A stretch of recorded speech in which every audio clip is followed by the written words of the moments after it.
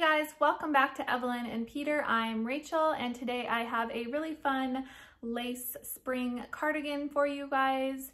So to get started, you are going to need worsted weight yarn. I am using Lion Brand Woolies for this pattern, but you can use any worsted weight yarn that you prefer. So it's just a weight of floor yarn. And then you're going to need a 5mm crochet hook. And I also recommend stitch markers. We're going to need those when we are making the sleeves and doing some seaming in the cardigan. So a couple stitch markers would be helpful. And then of course, just a yarn needle to weave in your ends. Let me show you guys the cardigan really quick. So it's oversized, loose, comfy, and because there's so much positive ease and drape in this cardigan, the pattern is written with 2 sizes in one. So it's extra small and small is written together, medium, large, etc. up to size 5X. So again, make sure you're following along with the written pattern. Depending on what size you're making, it's going to have different stitch counts and different row counts and everything like that than compared to what I'm making in the video. So if you're making a size large, you'll want to follow along with the pattern for the size large. I am making the size small in the video. So just be aware of that when I am saying stitch counts for mine, it will be slightly different depending on what size you are making.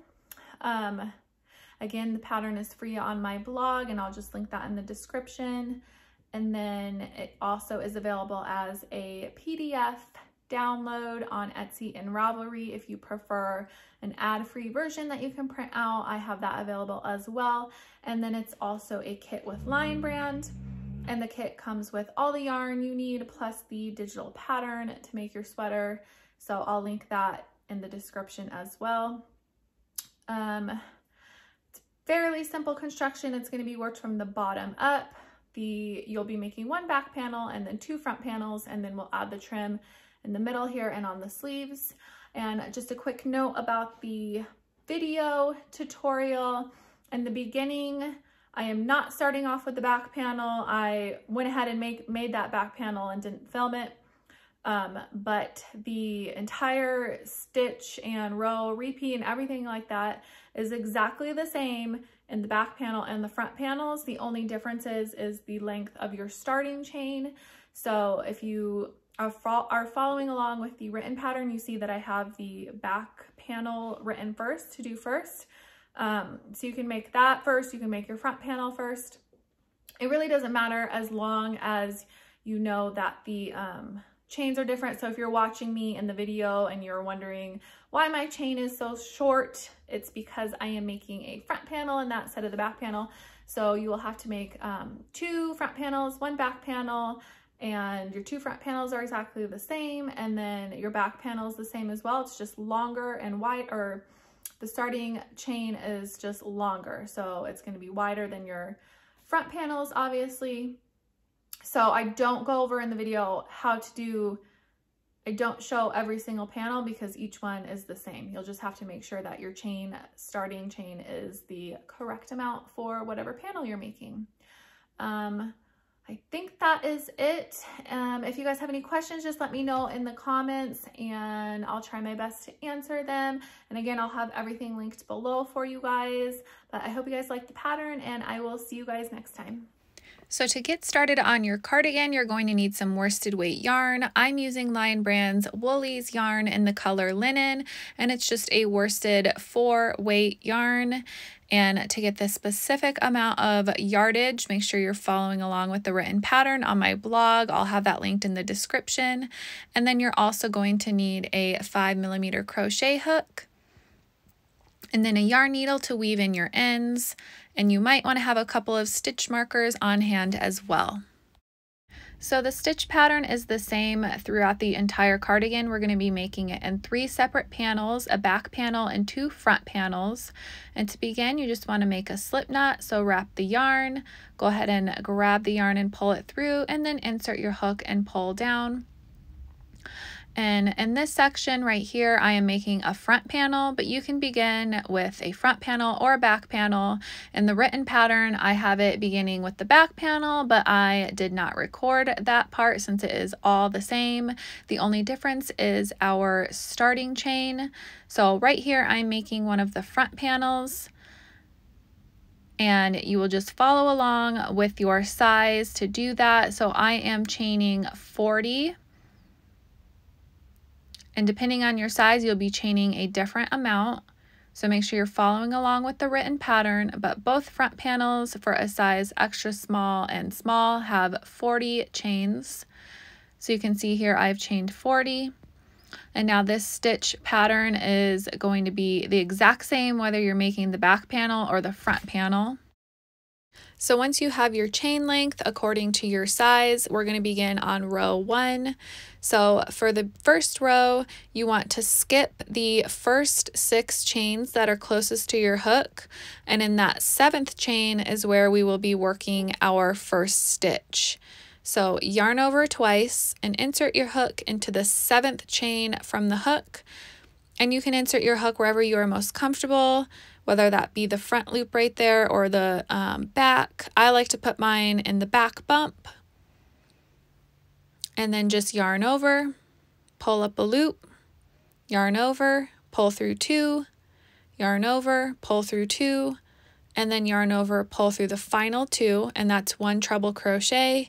And we're working a shell stitch into this chain, and a shell stitch is just working 5 treble crochet into the same space. So we're going to repeat that again. Yarn over twice, insert our hook, yarn over, pull up a loop, yarn over, pull through 2, yarn over, pull through 2, and then yarn over, pull through the final 2. So now we have 2 treble crochet in the same space.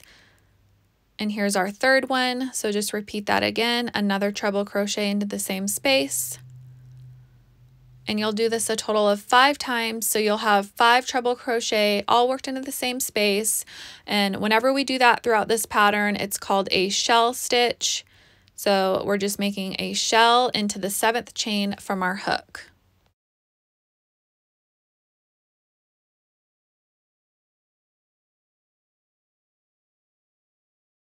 And also those 6 skipped chains that we skipped in the very beginning, that counts as 1 treble crochet and counts also as our foundation chain.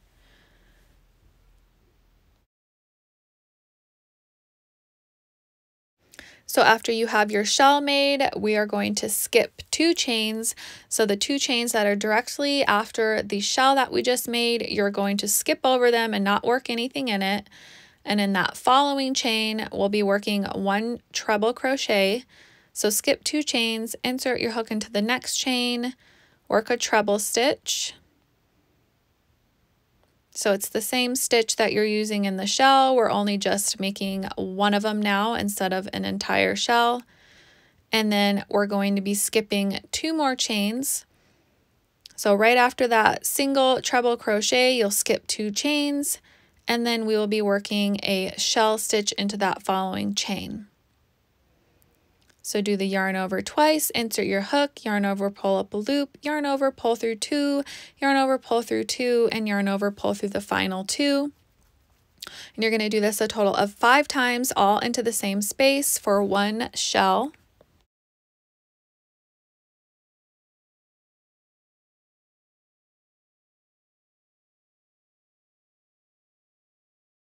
And this is basically what we are repeating throughout the pattern. So again, skip the next 2 chains, and in that third one, insert your hook and work a treble crochet stitch. So just 1 in that next one. You can see the pattern repeat here that we have going. And then again, skip 2 chains, yarn over twice, and then in the next chain, we'll be working a shell. So 5 treble crochet total in this one.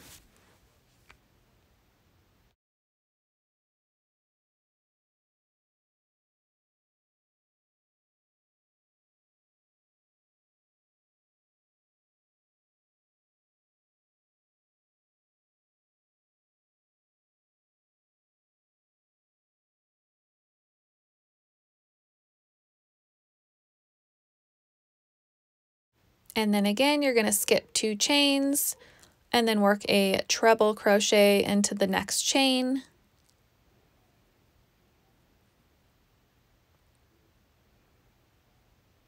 And then again, skip 2 more chains, and then you'll be working a shell into the following.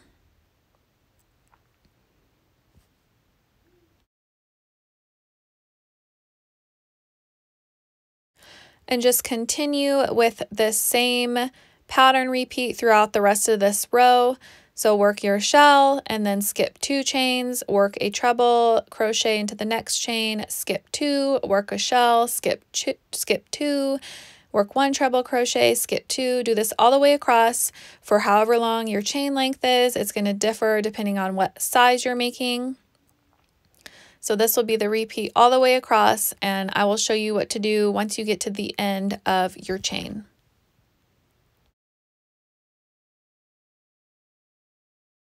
So now I'm coming up to the end of the row. I have 3 chains left. You're going to skip those 2 chains like you have been and work your final treble crochet stitch into the last chain. And that completes row 1. Make sure you're following along with the written pattern, and you can double check your stitch count. I have all the shells listed off depending on your size. It'll give you the correct amount you should have. So just make sure you are following along correctly. To start row 2, you're going to chain 4 and turn your work, and that chain 4 does count as a treble crochet stitch. So that chain 4 is our first stitch. And then in that very same space where our chain 4 is, that's where we will be working our stitch. So yarn over twice, insert your hook into that same space and work a treble crochet stitch. Yarn over twice again and work another treble crochet stitch. So we have a total of 3 because the chain 4 counts as 1 stitch. And then to continue, you're going to skip the next 2 stitches. So skip the following 2 stitches in the row below, and in that 3rd stitch, or the center stitch of the shell from the row below, is where you will be working your next stitch. So it's the very center stitch of the group of 5 from the row below. So that 3rd one, yarn over twice, insert your hook, work your treble crochet stitch. And it'll just be 1 single treble crochet stitch in the top of the shell, and then you'll be skipping the next 2 stitches, and in that top of the lone treble crochet from the row below is where you'll be working your shell stitch. So it's really easy to follow along when you're making it, to just see the treble crochet from the row below, and that's where you'll be working your shell stitch. So again, our shell stitch is just working 5 treble crochet all into the same space. And you'll be doing this throughout the whole pattern. So whenever there is a singular or lone treble crochet from the row below, you know that that is where you work your shell stitch. And then wherever there is a shell stitch from the row below, in that center stitch of the shell is where you'll be working your singular treble crochet. So again, you're going to skip the next 2 stitches and then work your treble crochet into the very center of that shell from the row below, and then skip the next 2 stitches and work a shell stitch into the top of the singular treble crochet of the row below. So it's a very easy stitch repeat. We're just going to be swapping back and forth between making a shell and making a singular treble crochet. And whenever you have a shell in the row below, you know to make 1 treble crochet. And whenever you have 1 treble crochet in the row below, you know to make a shell in it. So do this all the way across the row, and then I will show you guys what to do when you get to the end of the row and how to start off the next row.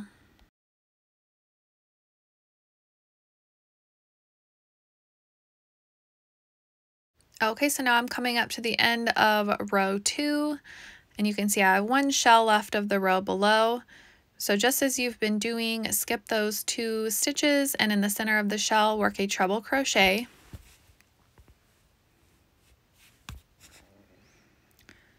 And then you're going to skip the final 2 stitches of the shell from the row below, and in the top of that turning chain, so the turning chain that we had in the beginning that I talked about, that very top of the chain is where we're going to be inserting our hook. So skip the 2 stitches, and in the top of that chain, work a treble crochet stitch.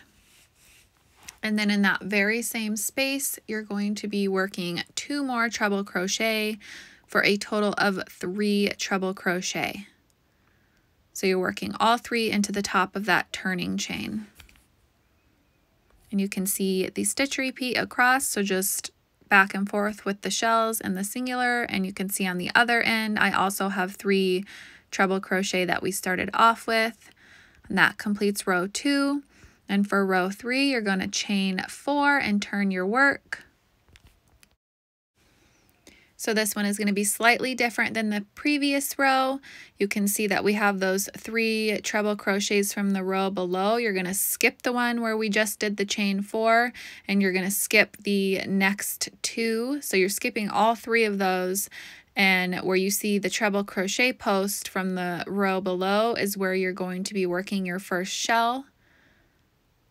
So you've chained 4, which counts as our first treble crochet, and then skip those stitches from the row below. And in that first singular treble crochet, we're going to be working a shell. So just work 5 all into the same space.